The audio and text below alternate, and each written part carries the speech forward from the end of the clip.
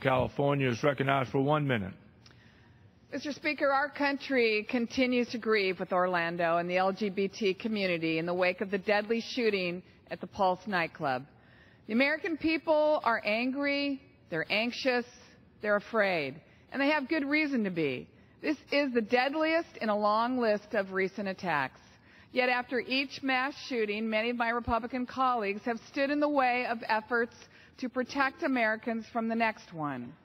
Monday night, we held yet another moment of silence on the House floor. I've lost track of how many moments of silence we've had since I've been in Congress. Mr. Speaker, I'm sick of silence. 49 people were murdered this weekend in Orlando, and that is not just a number. Those are 49 young men and women who had parents and boyfriends and girlfriends who loved them and whose lives will never be the same. Moments of silence are not enough to honor these victims, and they do nothing to prevent future attacks. Mr. Speaker, I'm calling on you to allow us to vote on stating the assault weapons ban and legislation to prevent suspected terrorists from buying firearms. I yield back. The gentlelady yields back.